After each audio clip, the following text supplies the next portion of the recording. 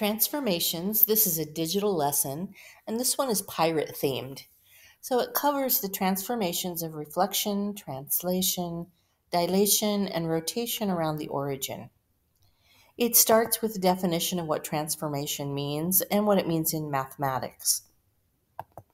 Slide 3 has all of the transformations students are going to be looking at in this lesson. So they can refer back to slide 3 if they need a review of what these things mean. So we're going to start with reflection. So this is a lot of fun for the students.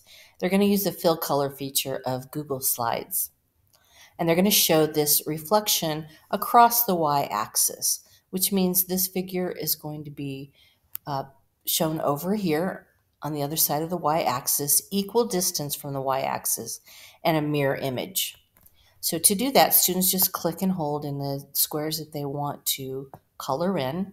They come up here to the fill color feature and they can choose any color they like. So they can only fill in a rectangle at a time. So in this one would be 3 steps.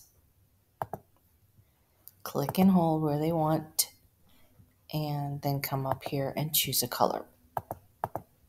So that's a reflection across the y-axis.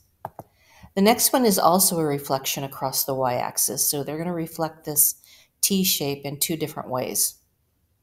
On this slide, again, they're just going to click and hold. And you can choose a different color if they like.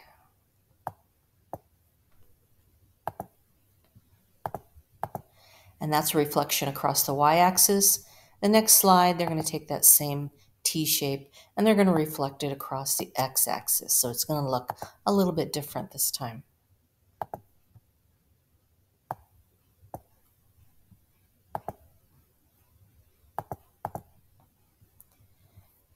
Now the next reflection is reflection across a line.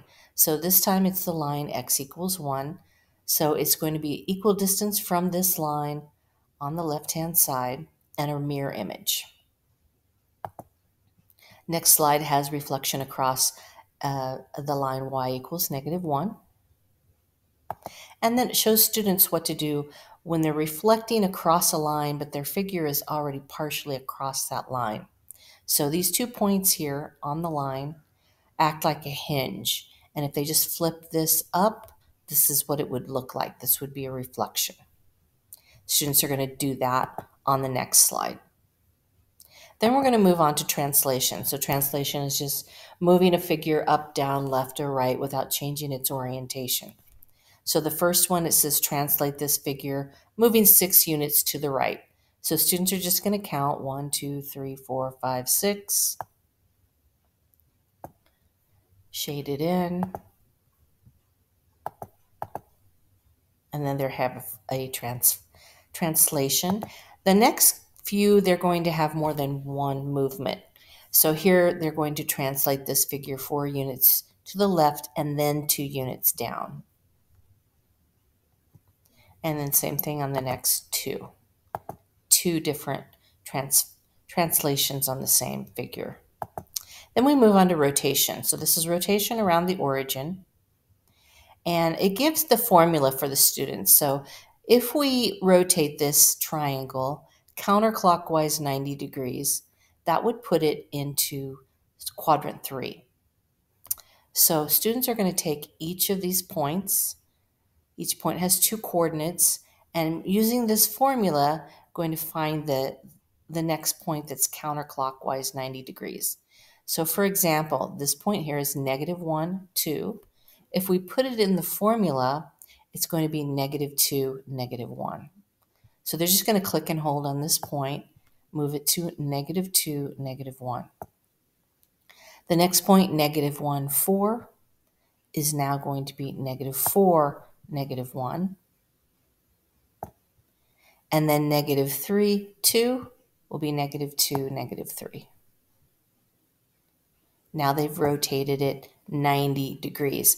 And so these lines here, they can click and hold and move them to finish their shape.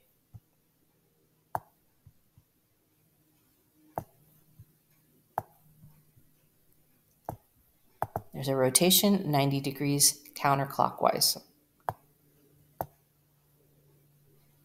The next one, another triangle. This time they're going to rotate this 90 degrees clockwise. It has a little bit different formula. So we're going to take each of these points on the triangle and using this formula, because it's clockwise 90 degrees, this one will also be in quadrant 3. And then a rotation 180 degrees, which would place this figure in the opposite quadrant, quadrant 4, using this formula. Now then when they get to the final rotation, they've got 3 different movements. So they're going to have this figure, and they're going to show it rotating all the way around the origin. So 3 different rotations, and all of the formulas are in here at the top of the slide. Now, all of the completed slides are available for the teacher, so that'll make it easier to check for the student's work.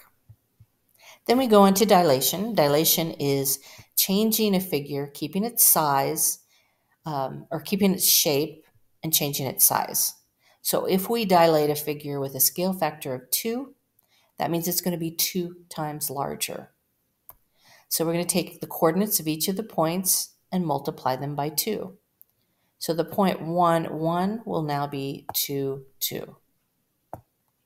The point negative 1, 1 will be negative 2, 2, and so on. So we're just going to complete this figure. It's 2 times larger because the scale factor is 2, and then just use these bars, move them into place to complete the shape, and so on. The next one is a triangle. So again, we're going to take, this is a scale factor of 3, so we're going to take the coordinates of each point, multiply them by 3. And then if you have a scale factor that is a fraction less than 1, that means your figure is now going to be smaller. So in this case, we're going to take the coordinates of each of these corner points, and we're going to multiply them by 1/2 or divide by 2 to get us a figure that's 2 times smaller. Okay, and then the last transformation has 2 different transformations on one slide. So here we're going to take this and translate it 5 units to the left and then reflect it over the x-axis. So that will put it in quadrant 3. The final slide is just a review of all the vocabulary. We've got these sentence frames. Students are just going to click and hold and move these into the correct place in the sentence frame as a review for what each one of these transformations mean. So this is a digital lesson on transformations. This is the pirate version.